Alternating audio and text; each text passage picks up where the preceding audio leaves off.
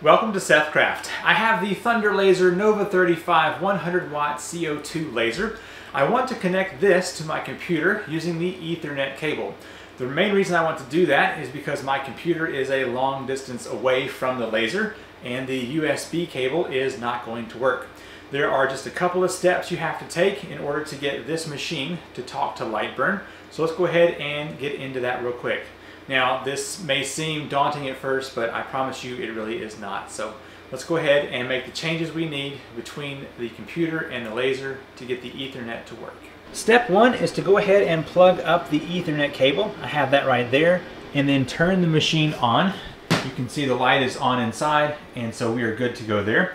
And now let's step into the computer for a second. Go down to your start button and type in CMD on a search, and that will open up a command prompt. Once the command prompt is open, type in ipconfig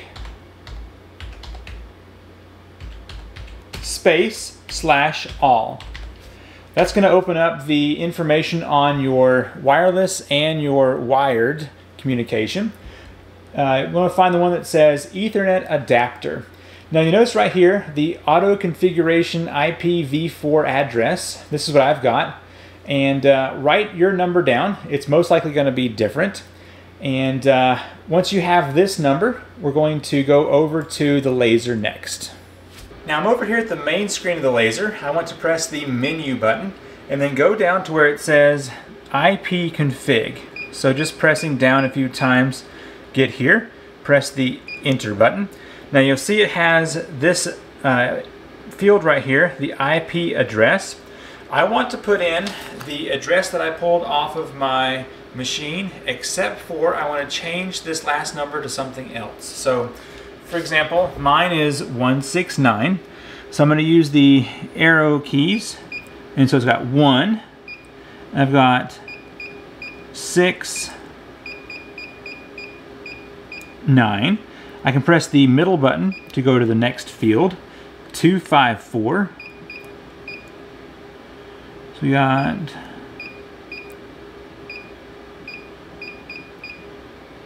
4,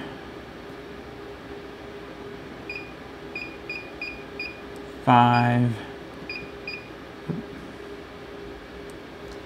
No, it should let us do 2 here. There we go. 2, 5, 4. Next, we want 90.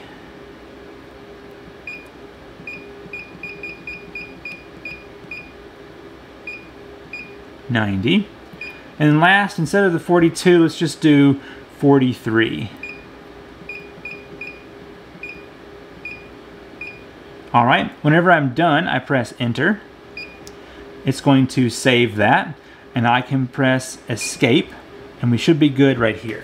Now it's time to set up Lightburn. I'm going to load the program. I'm going to go to devices, and I want to create manually. I'm going to scroll down until I find this Ruida. Click that. Next.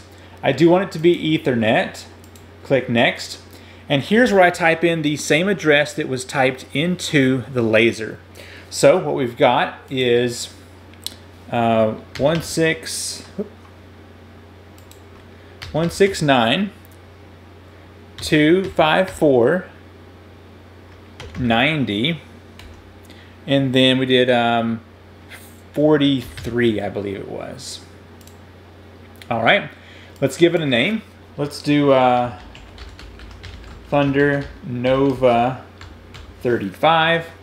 The dimensions here are going to be, let's see, oh, my bad. Let's see, we got 35.5 and 23.5, I believe, are the numbers. And it's going to be rear left, and then finish. And so hopefully we do this, it will change our dimensions here, and it does say ready. Let me move this and see if the laser itself moves. Yep, I'm hearing it. Let me show you. You should be able to see the laser head move whenever I press the move keys here in Lightburn.